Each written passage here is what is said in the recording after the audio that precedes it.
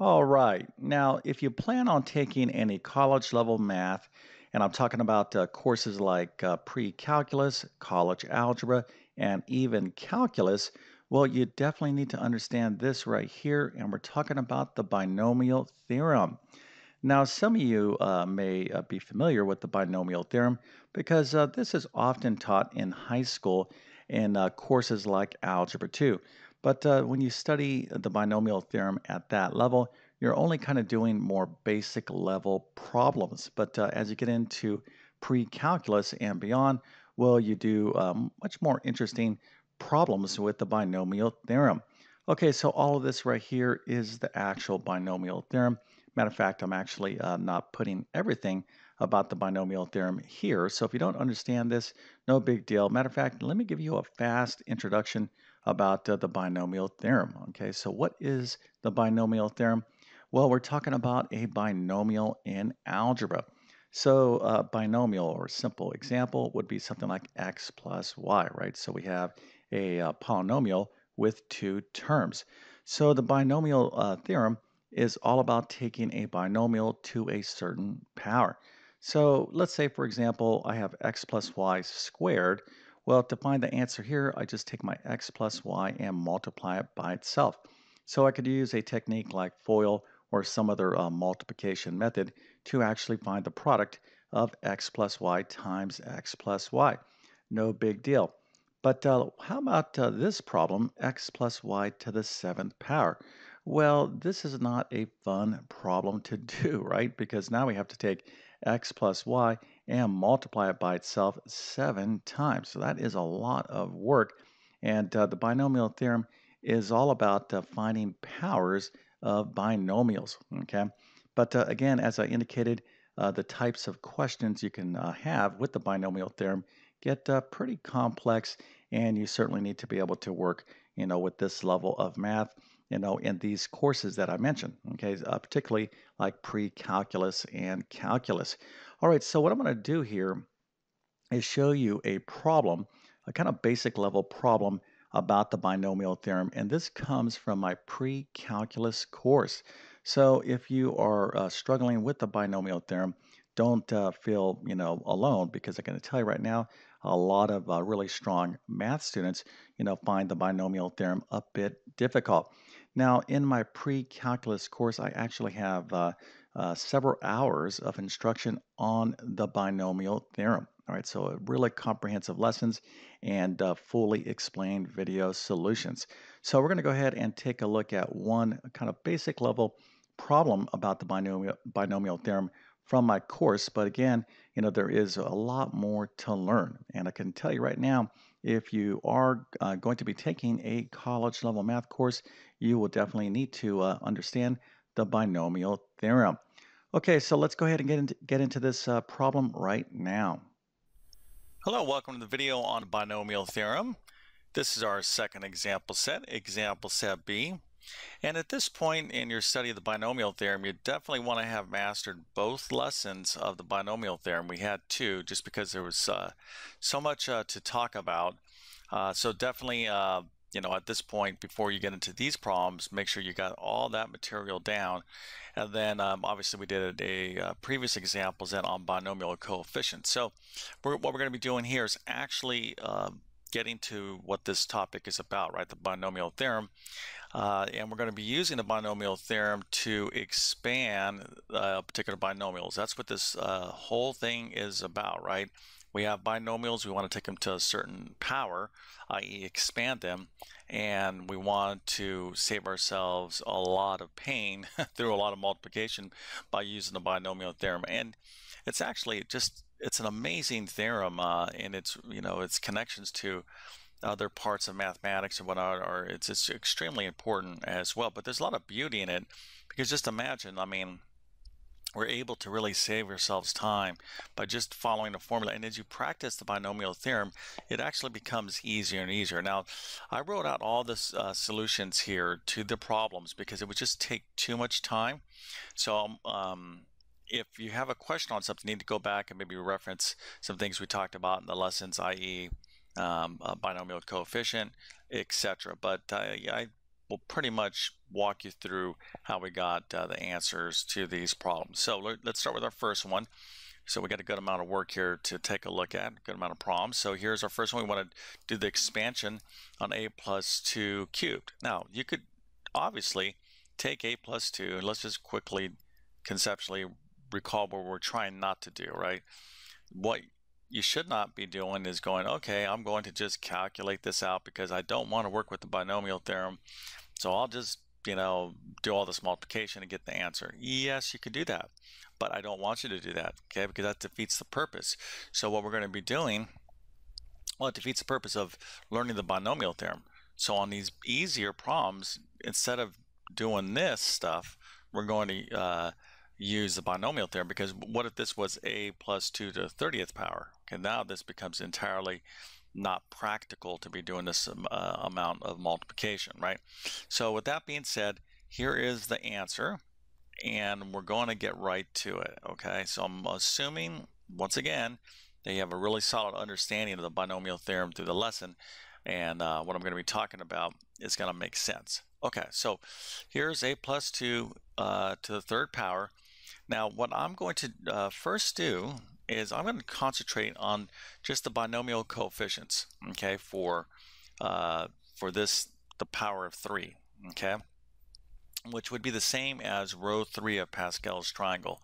So we know that this is going to, if we have a power 3 as this is our power to the binomial, we're going to have 4 terms, 1, 2, 3, 4 terms in our answer, right? So always this plus 1 is how many answers we're going to, how many terms are going to be in our answer. So what I'm going to do is I'm just going to focus on, temporarily, I'm going to get these binomial coefficients down. So I would have to calculate 3, 0, 3, 1, 3, 2, 3, 3, right?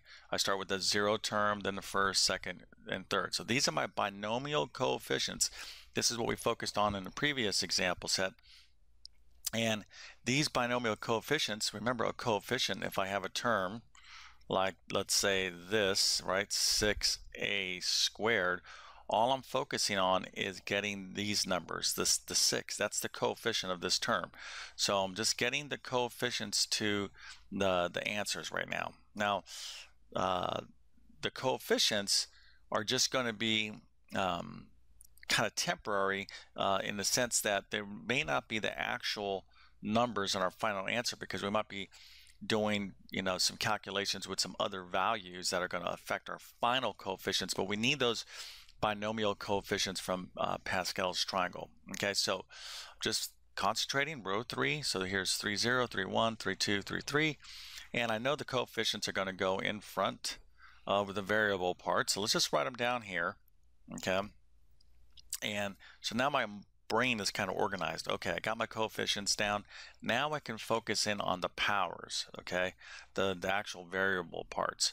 So remember, we're going to always start with the highest power of this first component of the binomial, this first part of the binomial, which is a. We're going to take this to the third power. That's what I have right there, okay? And then here, this guy is, we're going to write it down, but that's going to be to the 0 power. You always start, whatever this number is, if it's 3, this is going to go, our very first term is going to be a cubed times 2 to the 0, because all of these exponents here have to add up to 3 always, okay? So this is our first term. Now we just have to follow the pattern. And what is the pattern? Well, the next term, okay, as I scoot over to the right, I'm going to drop the a cubed down by 1. That becomes a squared, okay? So the pattern is I'm going to start decreasing this guy by 1. So I have a squared here, and then I'm going to increase this guy here to the right, which would be 2, okay, this one here, by 1. So I still get 3. 2 and 1 is 3. And if you understand that, then all you have to do is just follow the pattern forward, okay?